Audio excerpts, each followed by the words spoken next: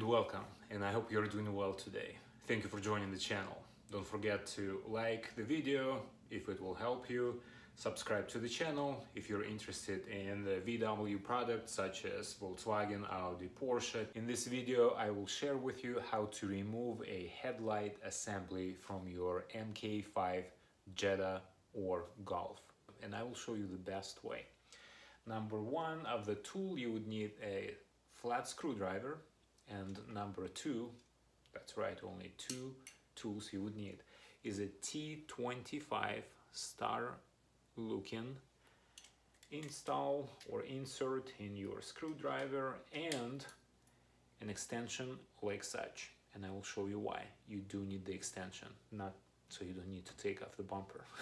And then at the end of the video, if you're interested, I will share with you why you do not want to install an aftermarket assembly of a xenon type of light in your MK5.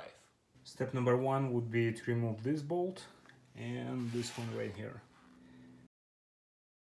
Step number two would be to undo these two clips. And unfortunately, in my case, whoever was working on this car were animals, so they broke them off. But you would have to press them inwards and then pull the grill up. So once you have it loose from here and here, then you just pull it out.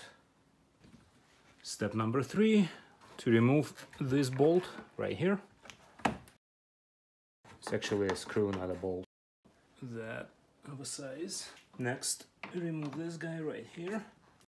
Next step would be to remove that Phillips screw right in there.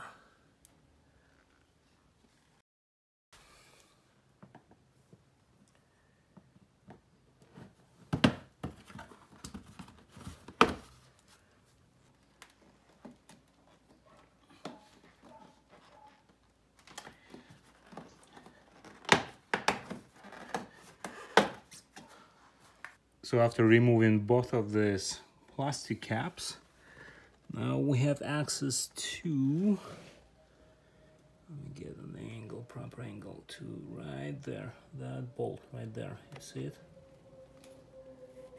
That's the guy right there. I know it looks funky, but it works.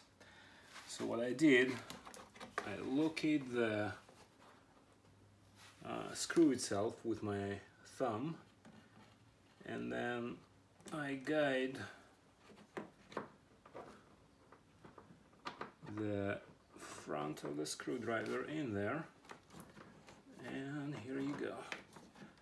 I guess the beauty or the funkiness of this method allows you not to remove the whole bumper. But again, of course, it's all up to you. I'm just sharing with you what I was able to do. Undo the wires. Alright, once the wire is removed, undo this guy here.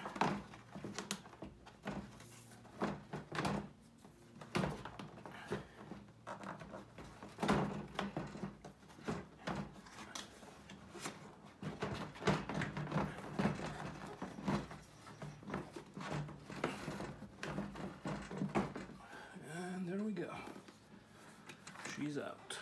Now, why don't you want to install xenon in your MK5? Number one, your stock harness and plugs are not made for the current that will be traveling through your wiring into this headlight assembly to produce enough power to get these light bulbs going. And even though Depot is telling you, well, it should work, these are, by the way, not cheap pair of headlights, it's telling you, well, don't worry, it will work. We have a transformer here that will power this light bulb. Not the case. Both of the light bulbs are popped on this Jetta. I just got it, and both of them don't work. Again, about the current. It's traveling through this transformer. It is melting. Imagine the amount of electricity that travels through your stock, harness, wiring, and the plugs. It's melting the housing of the transformer. And then it's also melting the housing ring of your actual light bulb. You're also paying a lot more money. I would say that at some point, whoever installed this pair of lights spent at least $1,000. Both of these light bulbs are now not working and you need to replace them. I came back today from AutoZone and one of these lights is $100 before the tax. You definitely don't need, so do not fall for Xenon. Hey, thanks for watching this video. I hope you liked it. If so, don't forget to like it, share it with somebody you know, leave a comment and subscribe to the channel. More content on this GLI. I also have the MK6 GTI that I'm working on. I have the Audi B6 A4 1.8 turbo. A lot more content on the VW product. It's going to be Audi, Volkswagen, Porsche, and I hope you will like it. I also like to travel. I combine the two, the VW world with the travel of the world we live in, which is a happy place to be.